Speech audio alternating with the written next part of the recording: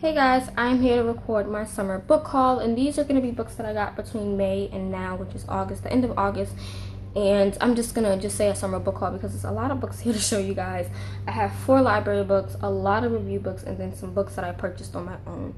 So the first book I'm actually going to start off with is a book that I got from the booktube tours, and it's My Grandmother Asked Me to Tell You She's Sorry, and it's from Fredrik Backman. This is a contemporary humorous novel, and I'm not sure if it's classified as adult or middle grade or YA, but the main gist of this is that there's a 7-year-old girl, her grandmother dies, and she leaves behind a bunch of letters that she wrote to people that she wronged.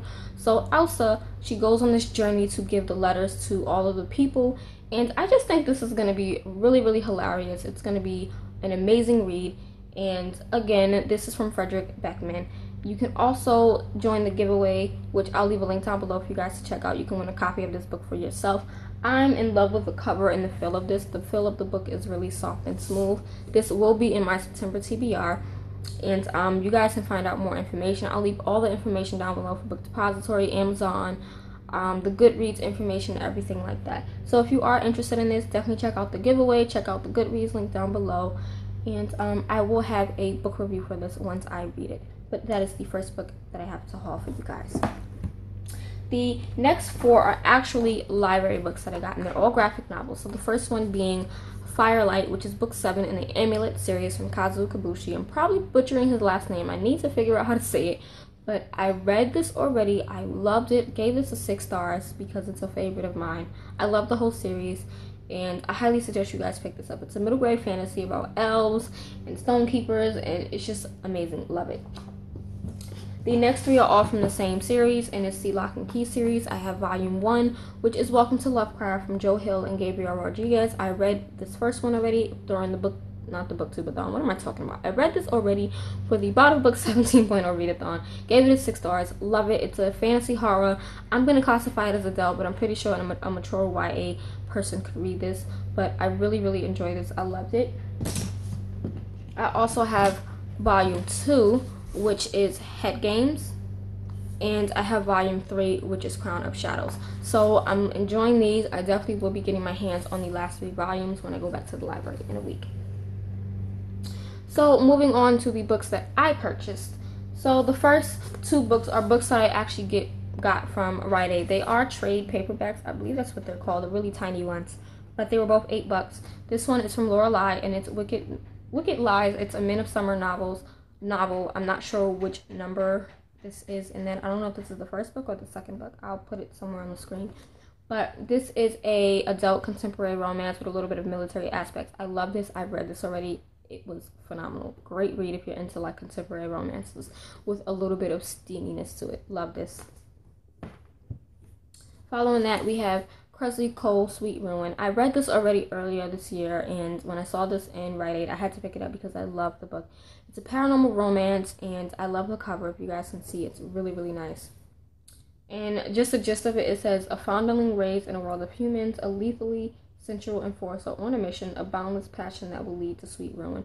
So this does have a little bit of sex to it. So if you're not into like novels with sex, I would not suggest you get this. But it is a good paranormal romance read for adults. Loved it.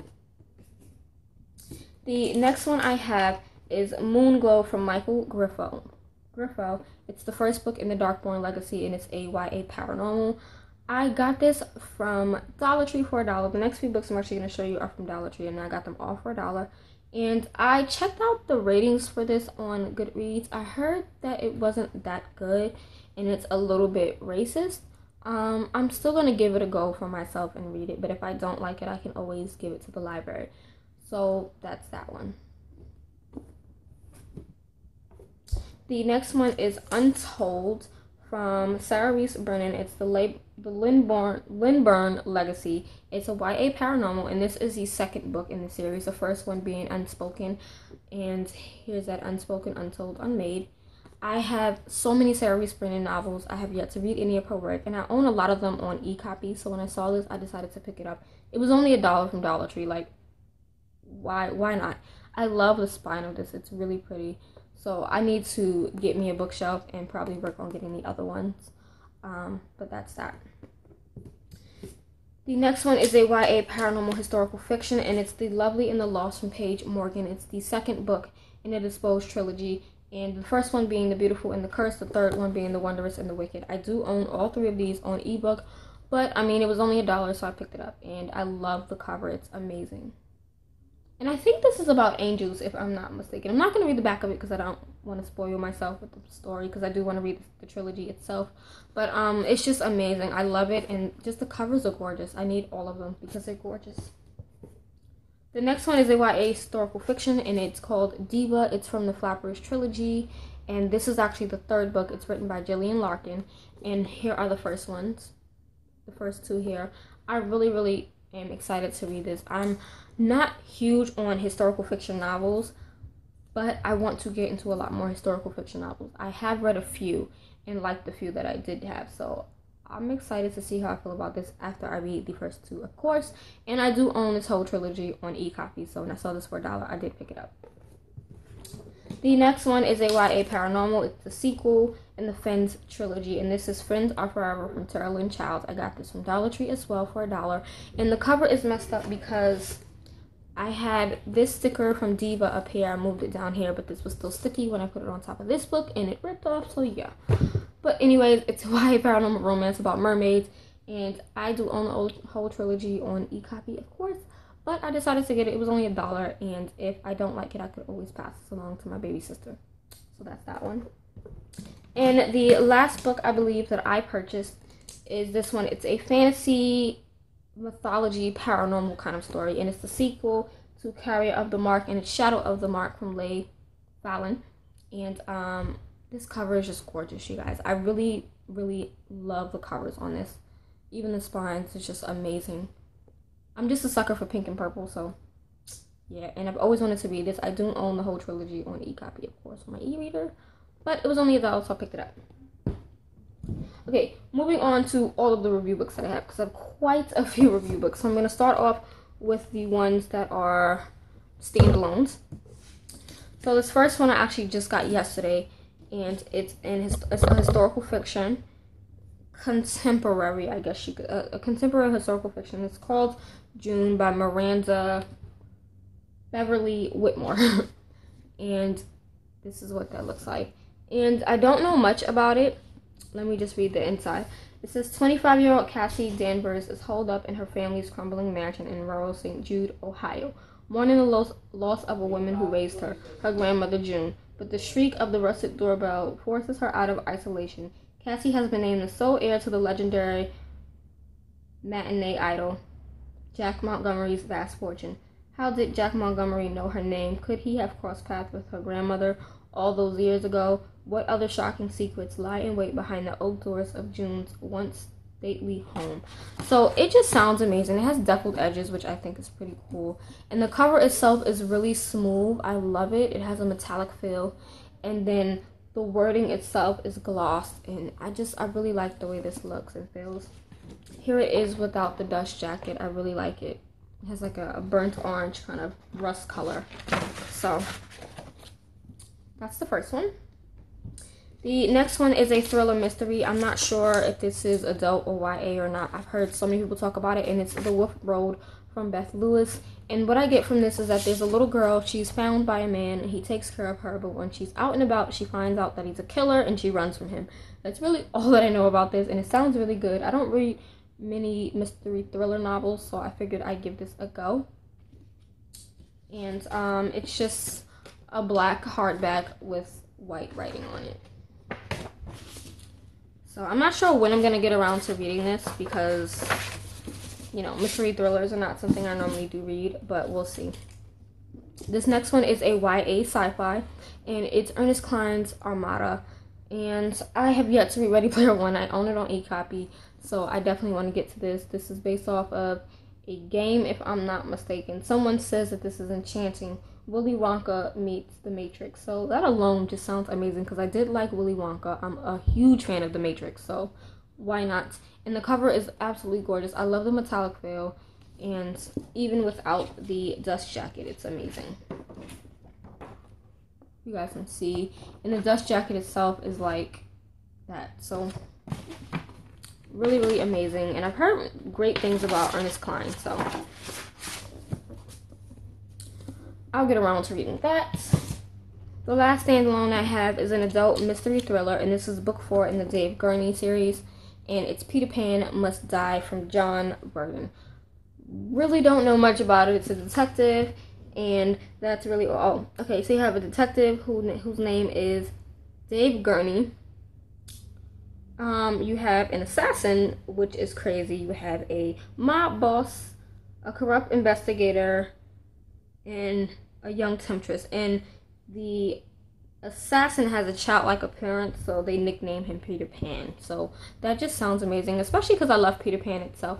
So I'm excited to see how this plays out. And the next few review books are in a trilogy or duology or something like that. So the first one is an adult mystery thriller trilogy, and it's the Mara Cunningham series, or rather trilogy. First book being Too Close to Miss, the second one being Too Hard to Handle, and the third one being Too Late to Run. And I'm going to read the back of the first book. It just says that Mara Cunningham knew that sleeping with a married man was a bad idea. But when her lover shows up in the hospital after his wife and son are murdered, the rumors about Mara turn dangerous. Now she's a prime suspect in a She's a prime suspect in a double homicide, and the real killers will stop at nothing to silence her. Mara's race against time takes her from the dense heart of Boston to the dark woods of New Hampshire, from gritty streets to the halls of power. Before she's through, she'll learn just which of her friends she can trust, and she'll learn to stare death in the face. So that just sounds really, really crazy and interesting. So I'm excited to read the whole trilogy. And that's that. Next is a duology. It's the Night Chill duology. It's adult horror paranormal with a little bit of mystery thriller. The first book being Night Chill, the second book being Night Terror. And let me just say, I hate the fact that these are both paperbacks, but 2 different sides. Like, why? But let's see if I can get the gist of this. Jack Tremont moves his family to the quiet mountains of western Maryland, hoping to leave behind a troubled past and restart his life. Instead, he finds himself caught up in a nightmare when his daughter Sarah is targeted by Nate Huckley, a mysterious and horrifying stranger driven by dark power that will stop at nothing to possess her. When Sarah goes missing, suspicion falls on Jack, and he must uncover the secrets of the small mountain town of Prescott City and face the evil secret hidden there. As he digs further, he learns that a conspiracy reaches more deeply than he could have imagined. Finally, he will have to face the question, what is a father willing to do to save his child? The answer, anything. Anything at all. And it says, in the tradition of Stephen King and Dean Koontz, Night Chill takes you on a wild ride and will have you double checking that your doors are locked at night. That just sounds creepy. I do plan to read this duology over Halloween, so I'm a little freaked out to read it just because the covers freak me out, if you guys can see. This one is Night Terror. This one is Night Chill. But I'm going to read them because I don't know why I keep hitting the camera. Sorry, you guys. I'm going to read them because I need to. The next is part of I don't know if it's a duology or a trilogy or not. It's trilogy. It's the Jackdaw Hammond trilogy. And it's an historical fiction, urban fantasy mystery series. And this one, the first one is called The Secrets of Life and Death. And the second one is called The Secrets of Blood and Bone. Basically, they take place in Krakow. I'm probably butchering that. But in 1585 in England in 2013. And Jackdaw Hammond has a secret. She's dead, or she would be if not the symbols inscribed on her skin. I'm sorry, I'm reading this completely wrong. So it says Krakow, 1585. The celebrated alchemist Dr. John Dee and his assistant Edward Kelly are summoned by the King of Poland to save his dying niece, Countess Elizabeth Bethroy. But they soon find themselves in mortal danger, for the source of Bethroy's malady is a magic far more twisted than they could have imagined. England, 2013. Jackdaw Hammond has a secret. She's dead, or she would be if not for the symbols inscribed on her skin. But now someone is hunting her, determined to possess the ancient magic with the help of occult Professor Felix. Hammond must race to uncover the truth about the person haunting her, a truth that can be found only in the ancient diary of John Dee's assistant. Together, Gutrid, I'm probably butchering his last name. I'll put the name here on the screen. Gutrid and Hammond must find the diary and solve the 400-year-old mystery of Elizabeth Bathory died trying. So, yep. Book 1, Book 2. I like the cover of Book 1. It's really nice and mysterious. I don't know if these are like birds or crows up here, but they look like crows to me. I love how she has like a faint kind of aura surrounding her, and Book 2 just looks like this with a wolf. The next is an adult fantasy series. It's from the Divine Cities trilogy. Book 3 is coming out next year, so I definitely want to read these. You guys saw me haul Book 1 already, which was City Upstairs. I hauled this like 2 years ago, but I have yet to read this. This is from Robert Jackson Bennett, and I'm excited to read this. But I also have Book 2, which is City of Blades, and it's a companion trilogy. Book 3 is coming out as well, like I said, and I'll put a picture of the cover here. But I'm excited to read these. These are fantasy novels, and I'm just ready to get into them. And I love the way the spine looks, and the covers themselves just feel really good. Okay, the last 2 books. This is an adult dystopian mystery thriller, and it's from the Spade Men. I think it's a duology, if I'm not mistaken. A duology. The first one being Shovel Ready, and it's by Adam Sternberg, and it's Shovel Ready. The gist of this is that Spade Man used to be a garbage man. That was before the dirty bomb hit Times Square, before his wife was killed, and before the city became a blown-out shell of its former self. Now he's a hitman. In a near-future New York City, split between those who are wealthy enough to tap into a sophisticated virtual reality and those who are left to fend for themselves in the ravaged streets, Spade Man chooses the streets. When his latest client hires him to kill the daughter of a powerful evangelist, he must navigate between these two worlds, the wasteland reality and the slick fantasy, to finish his job, clear his conscience, and make sure he's not the one who winds up in the ground. This sounds amazing, and I've been looking for a lot more books that have like virtual worlds to them, so this is going to be a good one. So this is the first one. And then the second one I have in hardback for review, and it's called Near Enemy. And I don't really want to read the flap jacket, but I love this metallic feel, and it's just a black hardback with silver writing on it. So those are all the books that I have received over the summer, and I'm excited to read them. But for sure I'll definitely be picking up My Grandmother Asked Me to Tell You She's Sorry really soon, since I am a part of the booktube tours. So I will be reading this in September. This will be in my September TBR, and I will have a review for this coming really soon. But other than that, that is it, you guys, for this video. Thank you guys for watching, subscribing, and all that great stuff, and I'll see you guys in the next one. Bye.